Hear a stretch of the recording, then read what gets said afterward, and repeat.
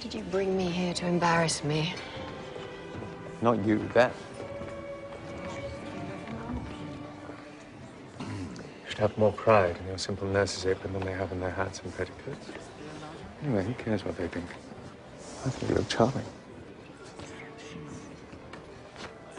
You dined here before?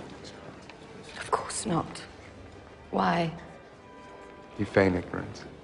But I decipher from your carriage that you are not from the slums that you serve. The past is merely a shadow that the present cannot hide. It stalks us.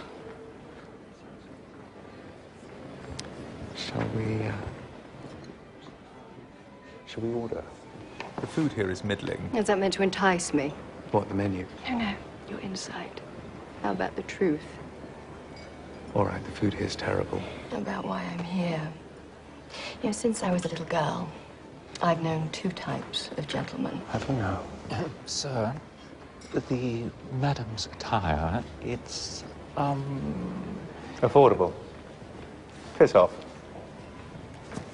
I'm so sorry. You were saying, two types of gentlemen. I'm an educated, learned woman, blessed with a pretty face, and most men wish to either strike me or bed me. Now, despite all opportunity and provocation, you didn't attempt the first, which makes me believe you desire the latter. well, But you're right. I did escape my privilege with just enough education to help those who had none, and with a little bit of the old cockney, so they'd trust me with a needle. So given the choices that I've made in my life, you should understand that your lifestyle doesn't interest me. Your ways of purchase do not impress me. But I do rightly thank you for the nurses, and I shall return to you filthy and haggard. Please, enjoy the beauty of your decadence. Ladies and gentlemen, I crave your indulgence. A moment of your time, if you please. Or rather, a game. In 3 rounds. For the price of removing your jackets, I will absorb the cost of your starters. Anyone?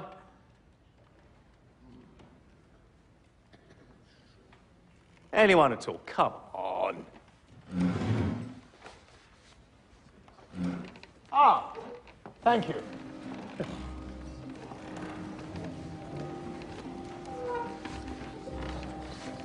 Wonderful. A room full of economists.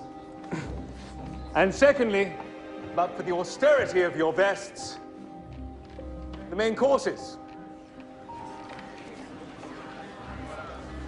And lastly, to prove to my lady here that I damn well didn't invite her here to impress her by appearances, but for the honor of your shoes and socks, the bar tab.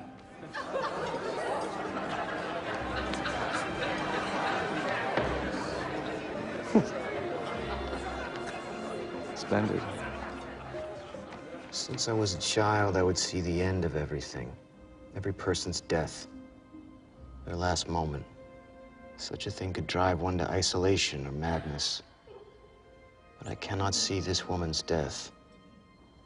She is a mystery. Strong, ahead of her time, defying it.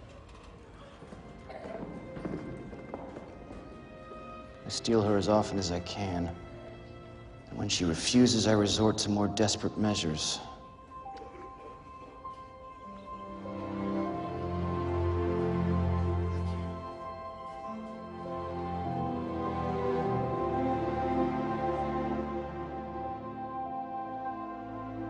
I learned that love knows nothing of time.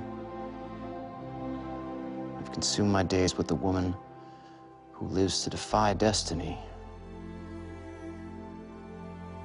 What better way to defy my own?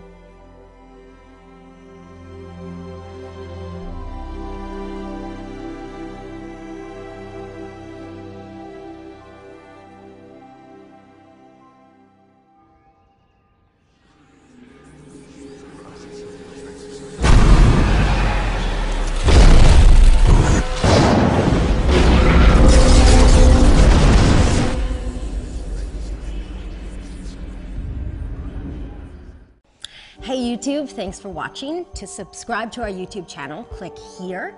And for everything 12 Monkeys, head on over to syfy.com here. This has to do with the 12 monkeys. They're using time against against itself. If they succeed, all of humanity will collapse into itself.